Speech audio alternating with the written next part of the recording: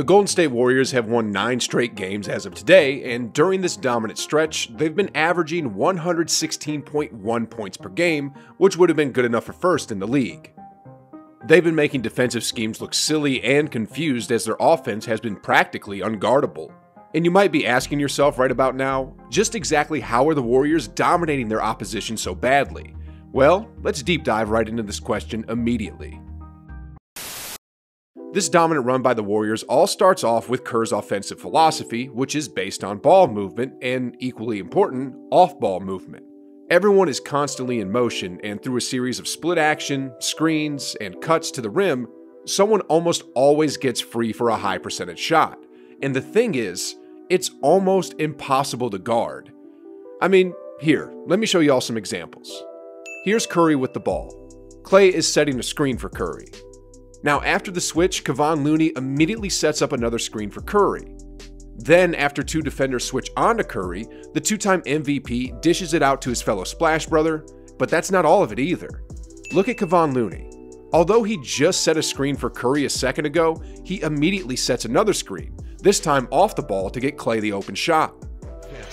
Curry double teamed, finds Thompson straight away.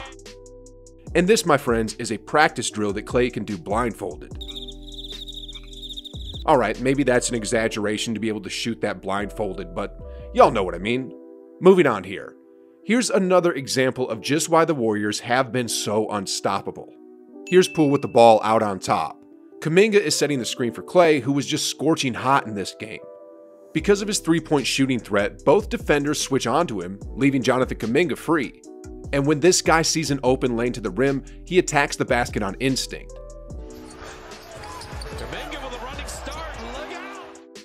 Sheesh, guys. And this wasn't all of it either. Let me show you what I mean.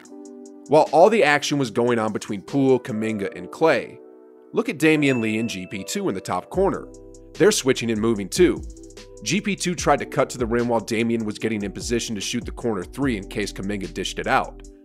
Like I said earlier, everyone and the ball is in constant motion, and through that type of offense comes so much havoc for defenses.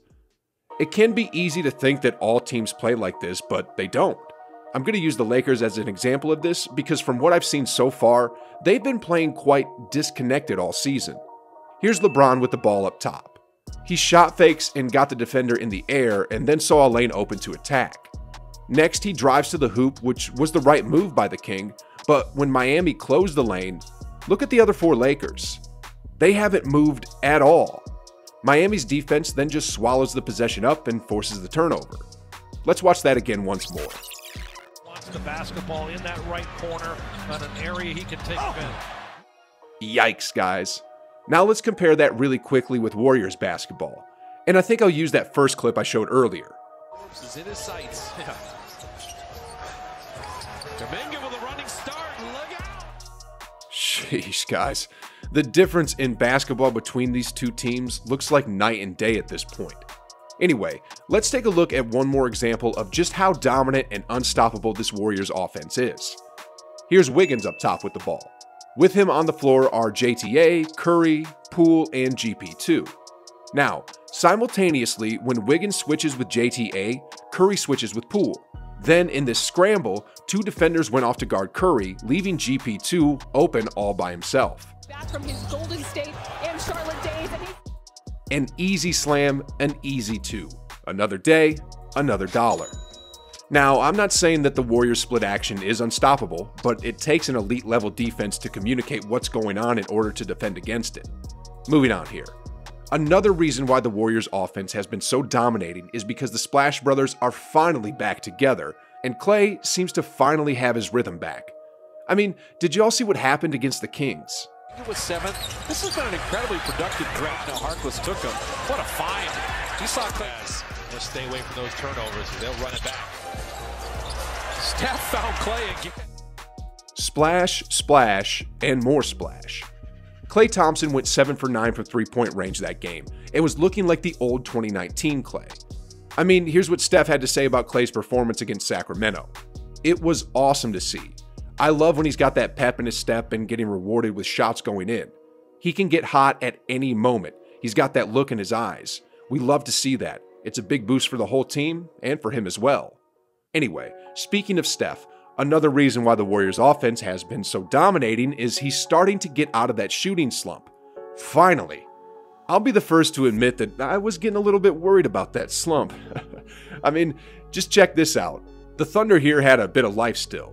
Just about a minute or two to go, they were down by 5.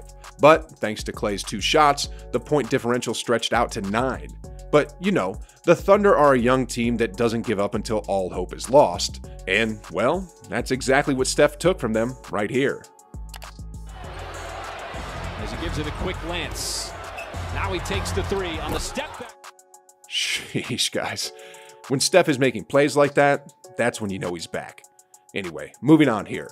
Another reason why the Warriors offense has been so dominating is because everyone is scoring, and I mean it. Everyone on the roster is contributing. I mean, over the last 8 games, there have been 5 players scoring in double figures each and every game. Steph, Klay, and Wiggins are the 3 main scorers. Then every game, someone else steps up. Whether it's Jordan Poole, Kuminga, Looney, Otto Porter, JTA, Damian Lee, Moses Moody, you name it, the Warriors are getting serious contributions from their role players.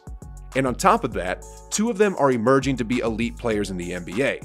First off, Jordan Poole is putting up 6th Man of the Year type numbers. For the season so far, he's averaging 16.6 points per game while shooting 34.1% from 3-point range and 56.1% from within the arc. And on top of that, he's leading the league in free throw percentages at 92.1%. If you compare him with the 6th Man of the Year Jordan Clarkson from last season, he's only averaging 1.8 less points, but he's shooting it more efficiently from the field overall. And aside from statistics and awards, he's been huge for the Warriors all season. Time and time again, Poole has been making big shots and probably none bigger than his game-winning shot against the San Antonio Spurs. Still loose. Moody's got another one, and then Damian's got it. Poole for the lead. Oh my goodness, guys. And to think that this kid's only 22 years old. Anyway, the other Warrior player that's currently emerging is Jonathan Kuminga. I've been hearing some new nicknames people are giving him these days, such as the Human Helicopter, the Apex Predator, the Volcano, but whatever you want to call him, he's been everything the Warriors could have hoped for, and more. I mean, check this play out right here. Here's Poole with the ball up top. The shot clock was starting to wind down, and to be honest, it was looking to be a lost possession for the Dubs. That was, until the Human Helicopter flew in. The defensive demon for Mark Daigneault, trying to chase him around. They wanted to get to Curry, but instead... Oh my goodness, guys. Did y'all see that? He jumped and dunked despite a guy standing right in his face. They wanted to get to Curry, but Kuminga is becoming a huge reason why the Warriors offense has been dominating, and in addition, he's slowly starting to become more and more unguardable. I mean, look at what he does here. Kuminga's in the corner here being guarded by 6'11" Damian Jones. He dances with him a bit, then by using his strength and athleticism, he gets to the rim, spins, double pumps, then floats in the ball. Now look at this play here. It's nothing special, but when it's just a single coverage and the floor is open, Kuminga is impossible to stop for probably 90% of the defenders in the league. And when he doesn't have the ball in his hands, you gotta keep your eyes on him and start boxing him out. Otherwise... In the corner, got the flyby 3 on the way. No, but Kuminga.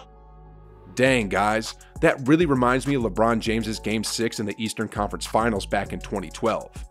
Whether or not it's teamwork or the individual talents of the Warriors superstars or the talents of the role players, the Golden State Warriors have been completely running through the NBA as of late, and they don't look to be slowing down anytime soon. And the silly thing about all of this is, Draymond Green and James Wiseman aren't even in the lineup yet. And speaking of Draymond, it's pretty crazy that the Warriors are on this roll while their heart and soul is still nursing his injury. Do y'all know exactly just how important Draymond is to the Warriors and how much better they'll be once he comes back? Well, I got a video for you right over here. And let me tell you, it's frightening that the Warriors have been so good this season without even being at full strength. Anyway, guys, this is another must-watch video, so go ahead and click it. And like always, I'll be waiting on the other side.